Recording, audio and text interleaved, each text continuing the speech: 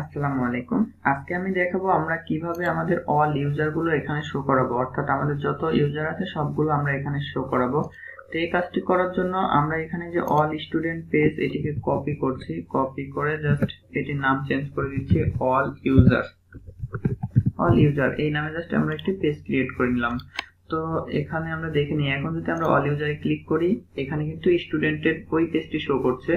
তো এখন আমরা এই যে অল ইউজার পেজটিকে ওপেন করে নিচ্ছি, ওপেন করে জাস্ট এখানে আমরা লিখে দেব অল ইউজার, অল ইউজার, এখানে অল ইউজার, ইউজার এভাবে লিখে দিলাম, এখানে লিখে দেব ইউজার।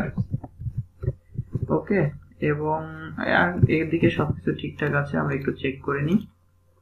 হ্যাঁ, এখানে কিন্তু সবকিছু ঠিকঠাক আছে। এখন কি করতে হবে, এখানে একটু চেঞ্জ করতে হবে যে এখানে ইউজারের ইনফরমেশন গুলো রাখতে হবে।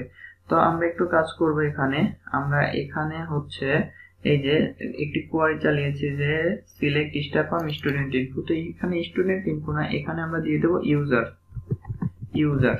ওকে, ইউজার্স দিয়ে দিলাম। এবার আমরা দেখি যে এখানে কি কি তথ্য শো করছে। এই যে অনেক কিছু, এখানে নেমটা কিন্তু চলে এসেছে, আইডিটা চলে এসেছে, তো অনেক কিছু চলে এসেছে। এখন এই অপশনগুলো কিন্তু আমাদের, আমরা যদি একটু ডাটাবেজে যাই, ডাটাবেজ থেকে এই যে ইউজার টেবিলের মধ্যে যাই, ইউজার টেবিলের মধ্যে কি কি আছে, name, email, user name, password, photo. তো আমাদের এখানে জাস্ট একটু চেঞ্জ করতে হবে। আমরা এখানে দেখে নিই যে আমাদের আইডি থাকবে, সাপোজ আমরা আইডিটা শো করাবো না, নেম শো করাবো। আমরা একটু দেখে নিই এখানে ডাটাবেজে, নেম, ইমেল, ইউজার নেম এবং photo, name, email, user name, photo, চারটি অপশন। তো নেম, ইমেল, ইউজার নেম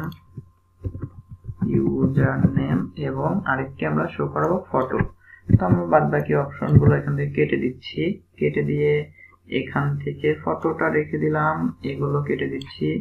আমরা নেম শো করাবো, নেম শো করাবো এবং সেই সাথে শো করাবো হচ্ছে কি ইমেল, ইউজার নেম এবং ফটো।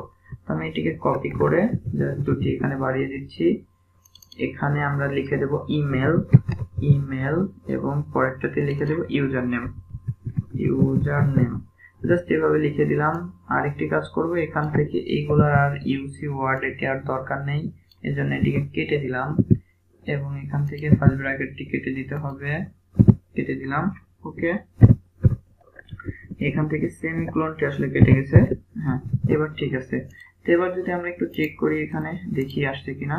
হ্যাঁ, এখানে কিন্তু চলে এসেছে, এই যে নেমের ঘরে নেম চলে এসেছে, ইমেলের ঘরে ইমেল, ইউজার নেমের ঘরে ইউজার নেম। এখানে ফটোটি আসেনি এবং এখান থেকে এই ডিলিট অপশনটি বাদ দিতে হবে।